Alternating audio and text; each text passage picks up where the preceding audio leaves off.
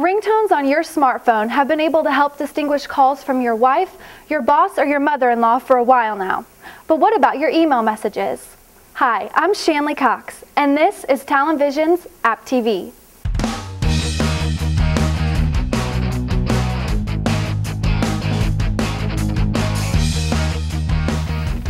Today we'll take a look at MailTones for iPhone and iPod Touch that does something Apple had no intention of allowing you to do.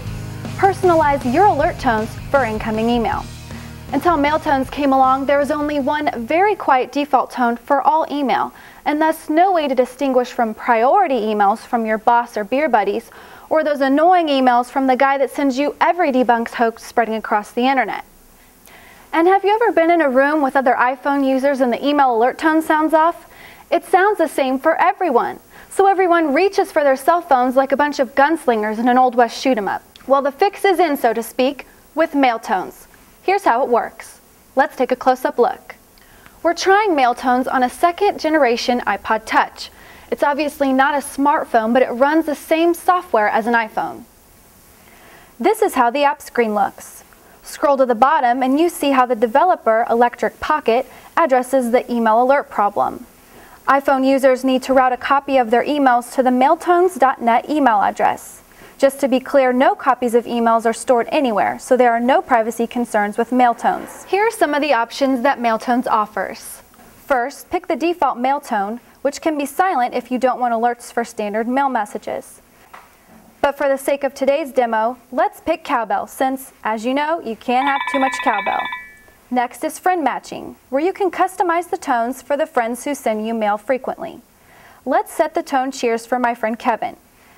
Now anytime I get an email from Kevin, I'll definitely know it's from him.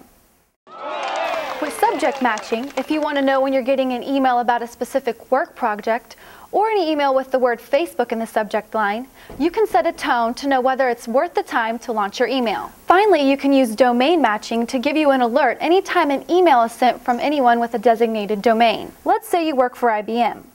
The alert tone will sound anytime someone with an IBM.com address sends you a message.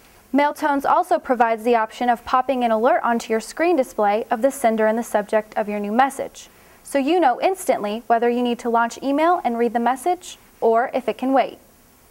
One cool way to use MailTones is to set your default mail tone to silent or ignore, and just set tones for people and subjects you want to know about. Then when your iPhone beeps, you'll know it's a mail message that matters. The last thing I want to show you is a feature I really like.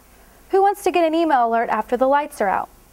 MailTones offers a Do Not Disturb feature that's simply awesome. It lets you shut off all email tones between whatever hours you choose.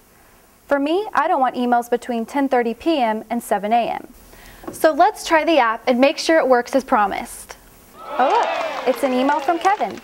But the nice thing is that MailTones told me who it was without me having to look. This has been Shanley Cox with TalonVision's AppTV signing off for today. Check back with us for more demos of cool apps for your smartphone.